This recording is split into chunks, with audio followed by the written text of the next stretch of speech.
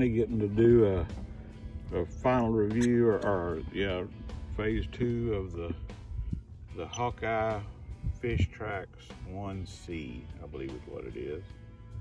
Was on the water yesterday in a place that didn't really show anything. See, there's fish right there showing up. We're in 10 foot of water. Sorry for the shakiness. Water degrees is 84.7 degrees Fahrenheit. Got a fish floating around there about 6 foot. It's way more encouraging. Yesterday was not a good day of fishing. We were on a sandy bottom river with no vegetation, no nothing to hold the fish. So it only marked a couple of fish, but it wasn't worth a good video anyway. Really liking this thing already. It does not have GPS or anything like that, no maps or anything like that. So you got to use your phone or whatever else you want to use. But got the transducer just floating in the water. That's a float. The transducer is about 6 inches or so below that.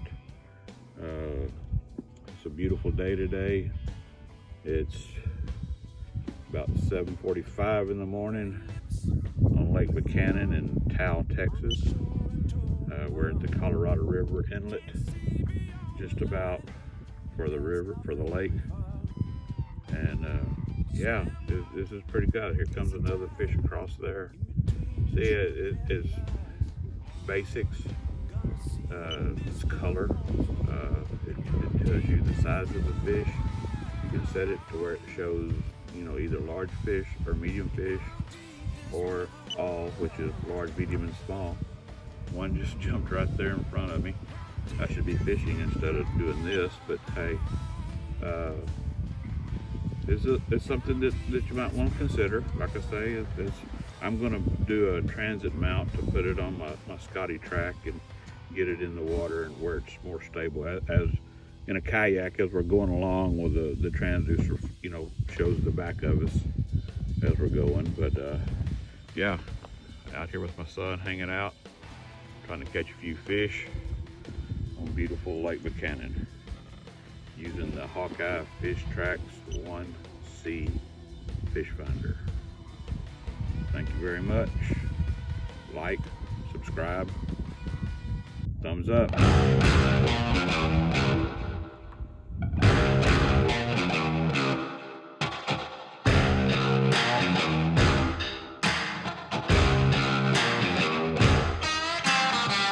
When I got to Memphis, put my old baby down, despair was all around me.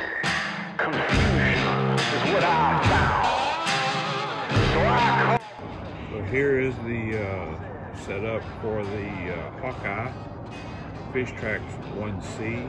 I finally got the transducer mount made out of PVC. It's all PVC. I made my own gear track heads, one to hold the HawkEye itself. I bought this little deal from Amazon. It's a tripod swivel head with a 1/4 inch by 20 nut in the bottom of it. I mounted it like this for now. I don't know that this will be exactly how I leave it.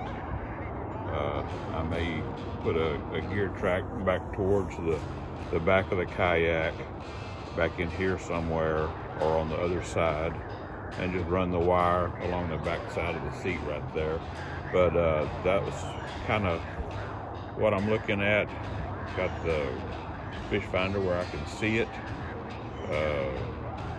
and the transducer hard mounted where it's not on the float, to where it's easier to, it doesn't show the back of you when you're paddling. I did not glue the PVC. I just shoved it on there. That way, if I hit something, let me see if I can do this. If I hit something, it'll swing up, or I can swing it up and over, keep it out of the way. While I'm going somewhere, let it back down. Should be good to go, I'm hoping. Anyway, thanks for watching. Please subscribe. comments.